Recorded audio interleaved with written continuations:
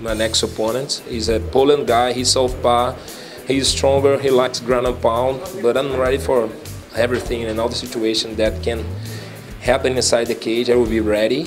And he's top 15 if I'm not wrong. He's coming from 4 straight wins. And of course he's a tough opponent, and I'm ready more than ever.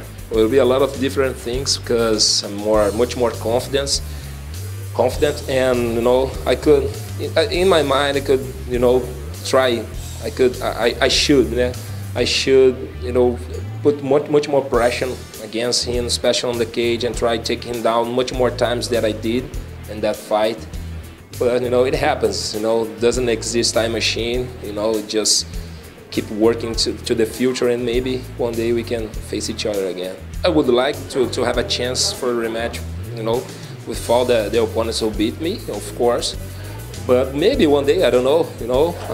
All I can do is just working hard, still working, and winning my fights. If the time comes one day, I will be ready.